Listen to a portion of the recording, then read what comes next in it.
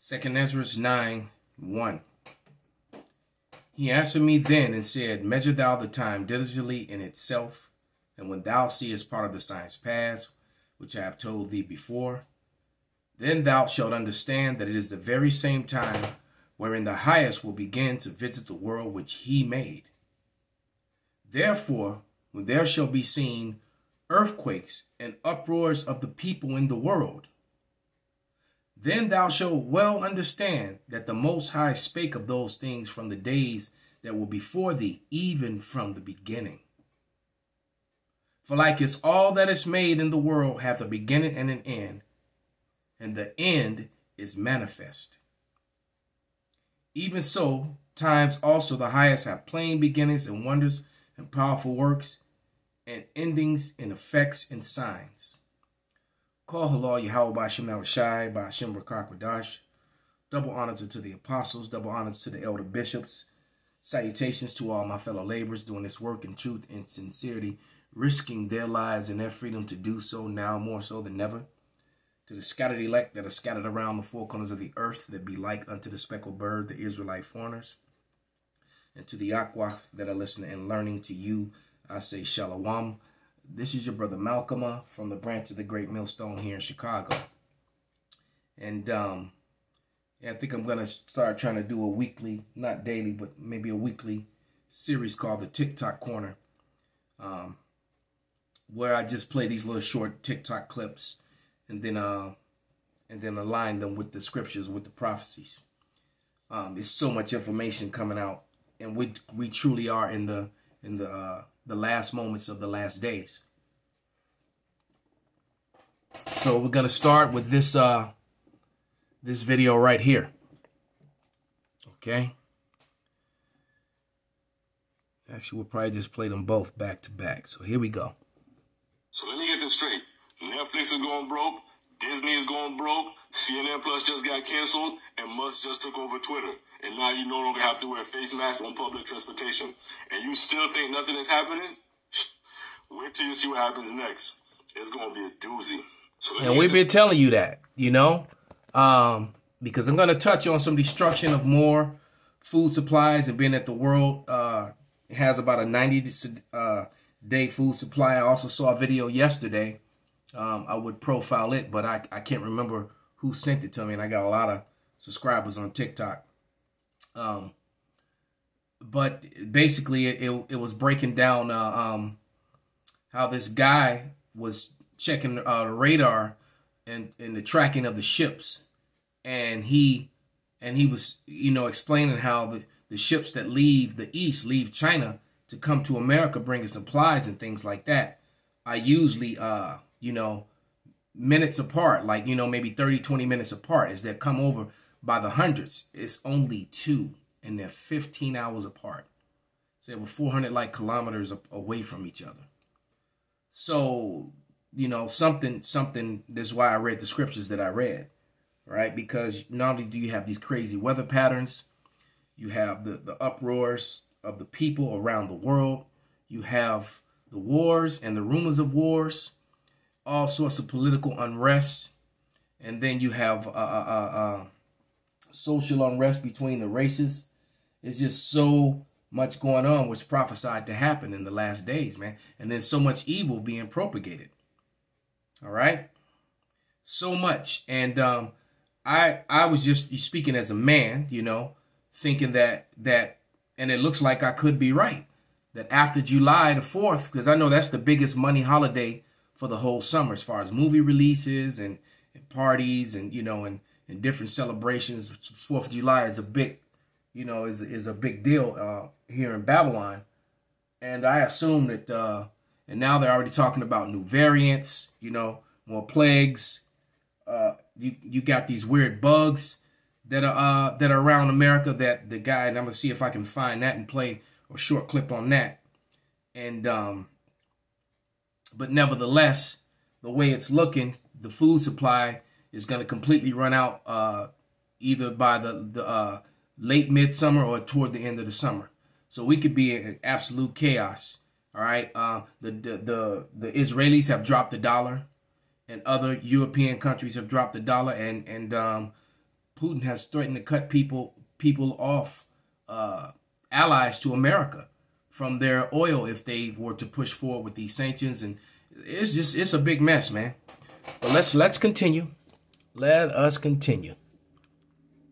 If the Cajuns of Kaw weren't statistically getting abortions at higher rates than minorities, this wouldn't be an issue. John, I hear that from me. One more. If the Cajuns of Kaw weren't statistically getting abortions at higher rates than minorities, this wouldn't be an issue. John, I hear that from me. And again. If the Cajuns of Kaw weren't statistically getting abortions at higher rates than minorities, this wouldn't be an issue. One more. John, I hear that from me. If the Cajuns of Kaw weren't statistically... Now, notice that. That's going to be my new thing right there. If the Cajuns of Kaw weren't statistically getting abortions at a higher rate than minorities, it wouldn't be an issue. And that's distraction news. This whole argument about that. But you have to think about it, man. They're already the minority. And that's the real reason why these Democrats and stuff are uproars about saving the babies. They don't give a damn about children. All right. Don't think that child support is for the state. It tells you, and as a matter of fact, there's no such thing as child support. That's committing a serious fraud. All right. When you look into someone's going to open their mouth and say something stupid and haven't done any research, but you will find out that it even says in their own bylaws that Title 4D, which is a true name of child support, was set up to fund the state treasury. It was never intended for the welfare, the benefit of the child. All right. At all. They don't care about children. If they cared about children, they wouldn't spray all this stuff in the air and put all this stuff in their foods and put all this stuff in their bodies that has been proven to mess with their minds and their growth and their development. All right. So, these people don't care about children, and they wouldn't be sacrificing them and doing all the other things that they do to them. But they play to the emotions of the unlearned and the sleep, and the children, the babies. No, adrenochrome. That's what they're worried about. All right. But let's. And the reason that's important is that the American people have no idea, really no idea, about the immensity of the threat in space.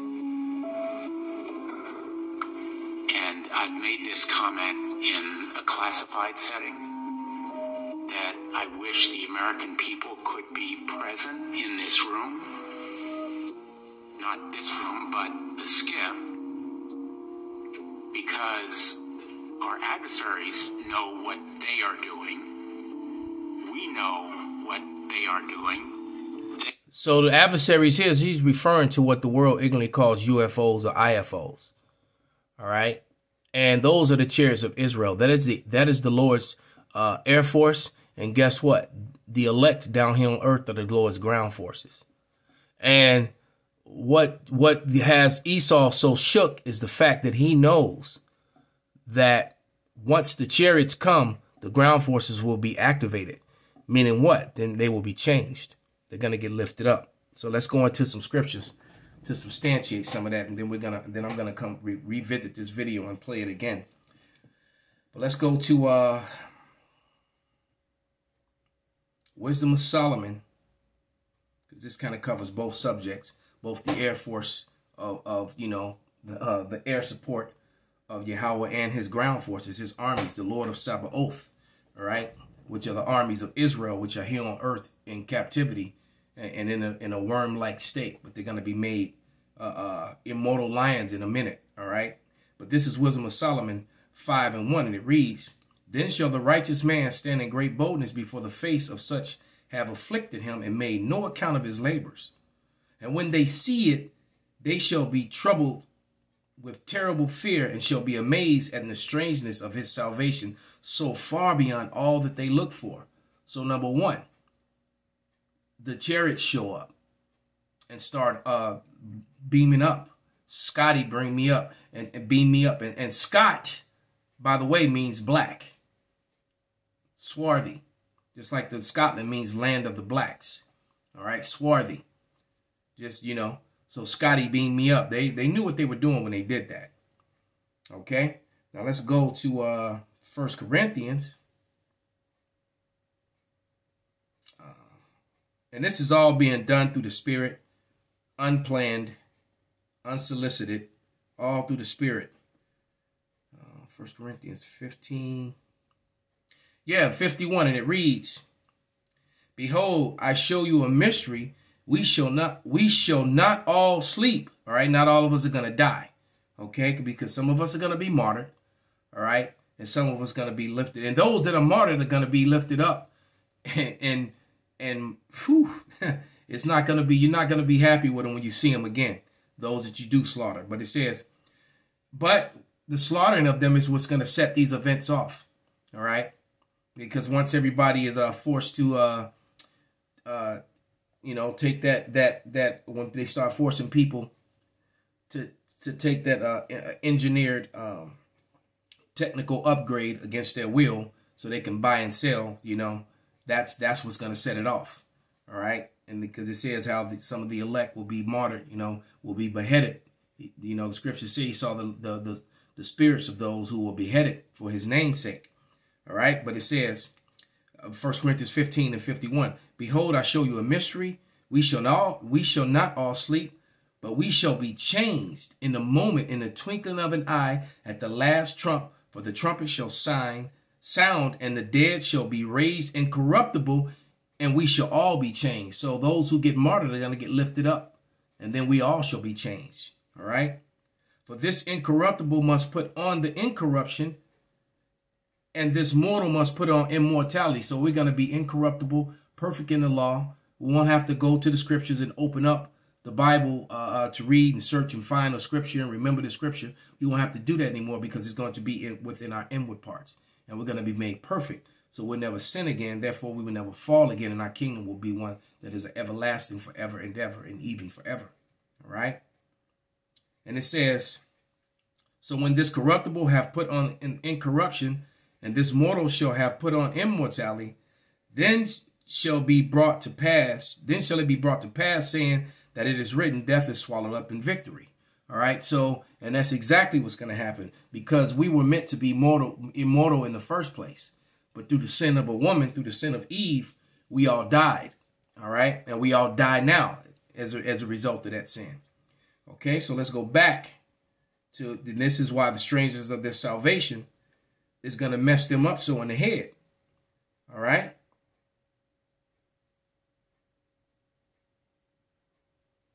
So back to Wisdom of Solomon 5, and I'm going to start at verse 2 again. And it says, and when they see it, they shall be troubled with terrible fear, and shall be amazed at the strangeness of his salvation, so far beyond all that they look for, because the chariots are going to come for the elect, and the elect are going to be made immortal. Then you're going to have your real X-Men, your real Avengers, your real Justice League, and all that sort of thing. Then you're going to see people, the Israelites doing things that you put in your movies. Greater than, you're going to see Brightburns all over the place. Greater than Superman, men flying up and getting in the pathway of planes, and Vocab Heyman, no precepts Malone, made fun of her brother because he said he's going to be throwing tanks like the Hawk. Yeah, well, they will. All right. And because Isaiah 54:17 must and will come to pass. And that's 54:17. And it reads, no weapon that is formed against thee shall prosper, and every tongue that shall rise up against thee in judgment thou shalt condemn.